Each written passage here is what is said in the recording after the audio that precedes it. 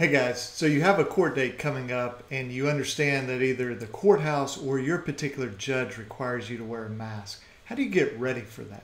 And let me say this at the beginning. I understand that for some reason a mask is very triggering for people.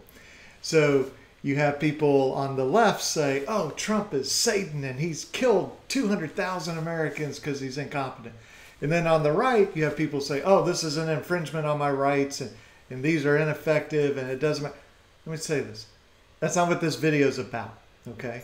I'm talking about what do you do when there's a rule in court and you have to be there in court, and in particular that you have to speak. So maybe you're in trial and you're giving testimony, or maybe it's a hearing where the judge is going to ask you questions and you know you have to wear a mask.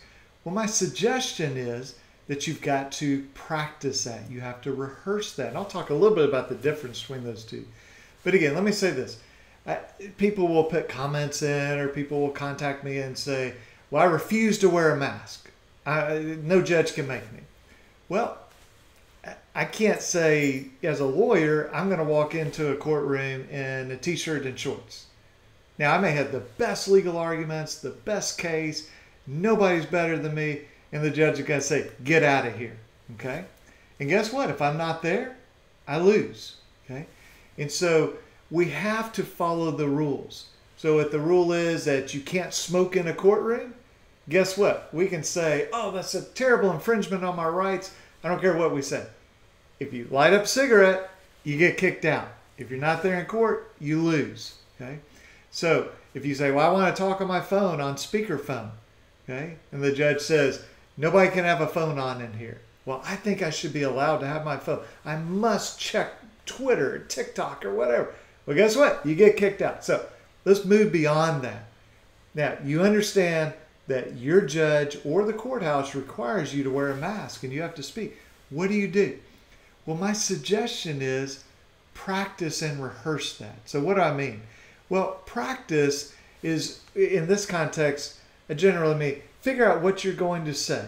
Maybe you're making a presentation, maybe you're being questioned, but just think through it, okay? But rehearsal is where you try to duplicate the circumstances as closely as possible. So I'm sitting down as I'm doing this video.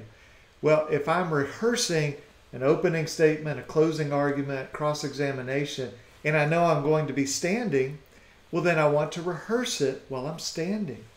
If I'm in state court, and this is not always true, but I'm going to give you some generalization. In state court, generally, we do not have to stand behind a lectern, okay? In the way I was taught, in the way that I teach people, in the way that I do it, I hate lecterns, podiums, whatever you want to call it. I don't want anything between me and whoever I'm trying to convince, okay? And so in state court, I can wander all around the courtroom as I'm doing a cross-examination, direct examination, opening, closing, whatever I'm doing. I have the freedom to move around. In federal court, a lot of times, you got to stay behind that lectern or that podium. And I mean, if you stray without permission, it's like guys in black clothes drop from the ceiling, they grab you off to an island, they waterboard you, okay? Maybe not exactly that, but a lot of federal judges are very serious about you do not wander around the courtroom, you stay right behind that lectern. Well, again, if I know I'm in federal court and I can't move from behind that lectern, well, then I don't want to rehearse what I'm doing while I'm wandering all around my office or a conference room or whatever it might be. So you want to try to duplicate it. So what does this have to do with the mask? Well, if you've never spoken with a mask on, and I'm talking about where maybe you have to project your voice a little bit. Maybe it's not just for a couple minutes, but it's 10 minutes or 20 minutes or 30 minutes. You've never done that with a mask. You don't want the first time to be when you're on the witness stand or when the judge is asking you questions or you're making arguments in court. You want to rehearse by putting on a mask and doing that before you get to court so that it's not a surprise to you. And, I'll say this. I mean, go back to that federal and state court, which again, it's a little bit of a exaggeration between the two courts, but there's a lot of truth to it. Again, if I know I'm in state court and I can wander all around, well, that's going to affect the way that I ask questions. I may go to one spot when I ask a particular type of question, and then I may sort of come back to the center, and maybe I go over here for a different type of question. And so I use my body as sort of an anchor when, although I'm not, broadcasting this or saying, now I'm moving over to the part about damages, but doing that, it helps the jury to understand it. Well, if I'm in federal court and I can't do that, I don't need to spend time, or that doesn't need to be part of my presentation because I can't do it. So again, figure out what you can do and then practice it, rehearse it. And the way that I define the difference is practice, it might be a little piece of it. Like let's say I have a 20-minute closing argument. I might say, well, let me practice the first 5 minutes over and over and over.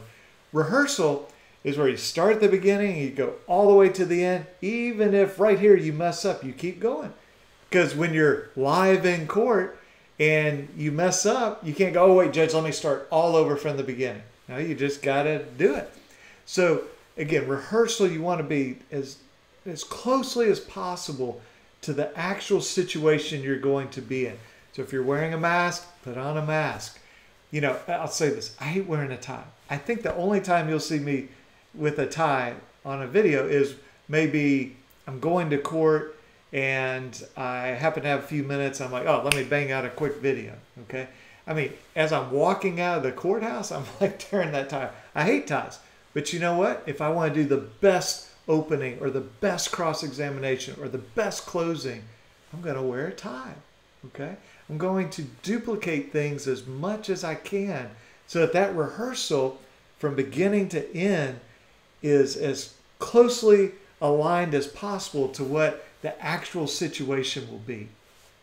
So again, go back to the mask. Whether you like wearing a mask, I don't know anybody who likes wearing a mask. But whether you like it or don't like it, if your court requires it, and some courts require you to wear a mask the whole time. Others will say, well, the lawyer who's examining the witness, as long as you stay over here, so again, that sort of affects whether you're walking around, and the witness, on the witness stand, they can have their mask off. But again, you need to know with your particular court. But if you have to wear a mask while you're going to be speaking, then practice it. If you don't, the first time you really try to talk a little bit, as you breathe in, the mask kind of goes, you need to be aware of that, okay? Find a comfortable mask. And so this video is about a mask, but really it's a broader message to say, when you're going to be in court, try to rehearse things as closely as you can to how they will actually be, okay? So we might do a sort of a role playing with a client where I say, look, I'm going to be the defense lawyer, okay? And I'm going to cross-examine you. And so I start. And the rules of that, they can't go, oh, wait, well, John, let me ask you. Like, no, I'm not John. I'm the mean defense lawyer, okay? We're going to do this for 10 minutes or 20 minutes or 30 minutes.